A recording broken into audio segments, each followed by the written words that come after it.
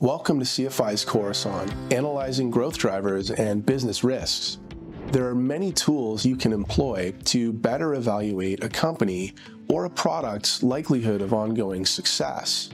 By the end of this course, learners will be able to define key categories of growth drivers and business risks, compare different business analysis frameworks, define how economic, industry, and company-level characteristics may influence business strategies and outcomes, interpret the results of qualitative assessments, and explain how these results may inform financial analysis, including, in particular, model assumptions.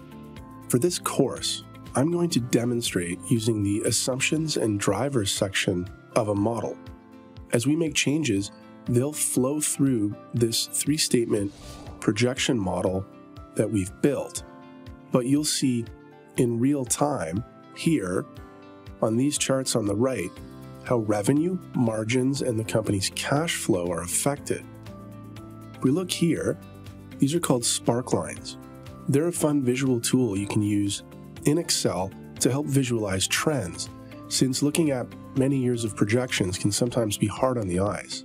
Spark lines are a quick way to get a sense of direction and trend.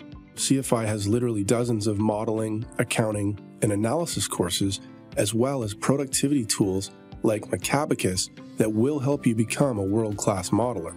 And we encourage you to try all of these. This course is designed to help learners conceptualize how qualitative analysis can be translated into quantitative analysis by making changes to some of these assumptions.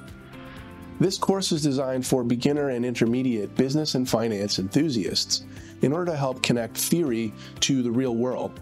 We have some great stuff to cover. Let's get started.